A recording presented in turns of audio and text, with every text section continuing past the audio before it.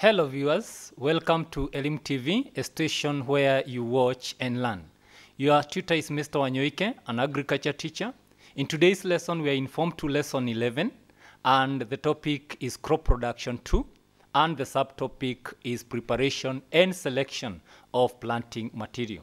On to the lesson objective. By the end of the lesson, you will be able to, number one, explain the factors affecting rooting of cuttings, and number two, explain the factors to consider when selecting planting material.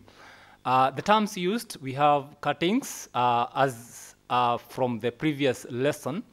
It was discussed that cuttings is one of the vegetative material which is used in during plant regeneration, crop production. Then we have rooting. Rooting is the process through which the cuttings are induced to produce the roots. And we have IAA. This is the initials that stand for indole acetic acid. And this is a hormone which is used to stimulate cell division so that root may be produced from the cuttings, from the size of the cuttings. Then we have seed selection.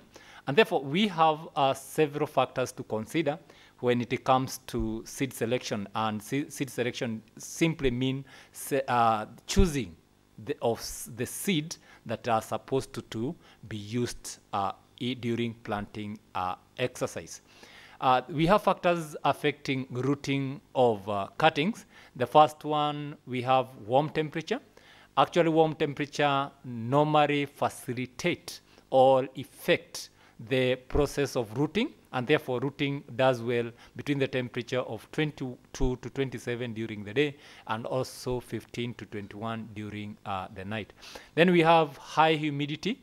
At high humidity, it will lower the rate of transpiration and therefore facilitating rooting process. Then we have another factor is light intensity. High light intensity is required to those cuttings which are soft, so that they can be in a process of carrying out photosynthesis with the few leaves which are left on the soft cuttings, as opposed to the hard cuttings. The hard cuttings are not supposed to be exposed to much light intensity because they have stored food in form of starch in their tissues. Then we have oxygen supply. Remember, for rooting process to take place, respiration must be effected to provide the energy which is required for root growth. And therefore, respiration is the one which will require the oxygen, aerobic respiration, and therefore increase in oxygen concentration increases the rate of respiration, yielding the energy which is required for growth of roots. Then we have chemical treatment. Some of the cuttings require to be inserted in chemicals so that they can be induced to carry out cell division so that roots may be developed from the cuttings. And some of the chemicals include the IAA, which is a hormone that leads to stimulation of development of the roots. Then we have leaf area, that is the surface area. Whenever you're using a softwood cuttings, you should make sure that there are several leaves that are intact in the cuttings. Why? Because the leaf will absorb the light from the sun, and therefore that light is used during the process of photosynthesis, and thus encouraging the process of photosynthesis to take place so that the cuttings can have food which is used during the process of respiration. Then we have hard wood cuttings. You don't have to leave a lot of leaves because they have stored food in form of starch within the tissue. Away from that, we can look on factors to consider when selecting planting material. One of the factors is suitability to the ecological condition.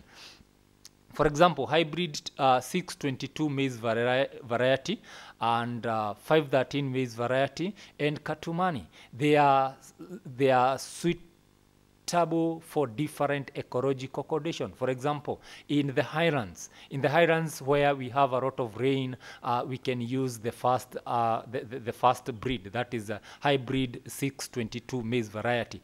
In medium altitude, we use 513 maize variety, and in the low latitude, for example, in Mombasa, we can use the Katumani composite. Then we have number 2, the factor to consider, we have the purity of the material. Whenever you are selecting the planting material, you should select the material which are free from pest and diseases, and also they should be free from weed. Then number 3, we have germination percentage or germination potential. The seeds which are meant for planting should have a 100% germination potential, meaning that in every 10 seeds that you grow, all of them should germinate. Then number 4, we have certified seed. Remember, whenever you are preparing your land, you should obtain the seed from the Kenya Seed Company, because they normally sell the seeds which are certified. They are certified and proven to be having 100% germination potential, and also they are free from pests and diseases. Then we have come to the end of today's lesson, and I will leave you some questions to act as a form of assignment. The first question will be: state any 4 factors that affect rooting of cuttings. And the second question is: state any 4 factors that must be considered when selecting planting material. And for reference, you can refer from the Secondary Agriculture Student Book 2, that is written by the Kenya Literature Bureau. Then for more information, if you want if you want to clarify something from us, you can reach us through the following addresses. The first one is through SMS, through the number which is well displayed for you there. Then the second one, you can reach us on YouTube at Elimu TV, and also at Facebook platform at Elimu TV. And finally, you can use the Twitter. You can tweet us at ElimuTV_KE.